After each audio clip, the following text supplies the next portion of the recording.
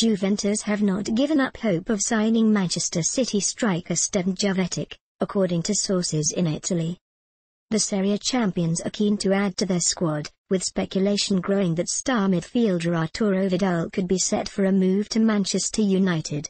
And Tuttosport report Juve have set their sights on Jovetic, either on loan or as a permanent deal.